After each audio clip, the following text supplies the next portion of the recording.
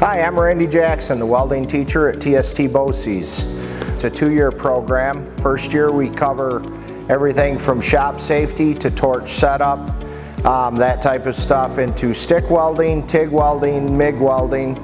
And then in the second year we introduce all of the processes out of position and different materials. So we would get into harder materials to work with. In the second year, like stainless steel, aluminum, magnesium, cast iron, so on and so forth. We do a lot throughout the years working with plasma cutters, CNCs, cutting torches, iron workers, and some of your basic metalworking tools as well through the whole program. We have articulation agreements with Delhi, Alfred, and Pentec, which are very popular schools for our students.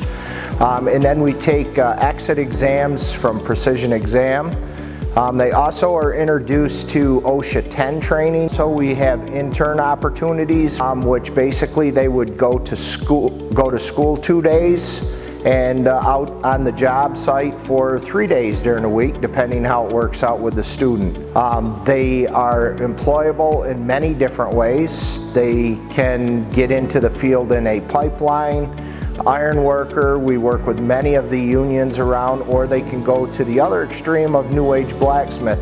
There's many opportunities: sales, service, welding itself, weld engineering, and lots of opportunities out there for employment.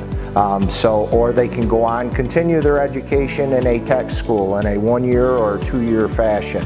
The big thing is just learn to earn.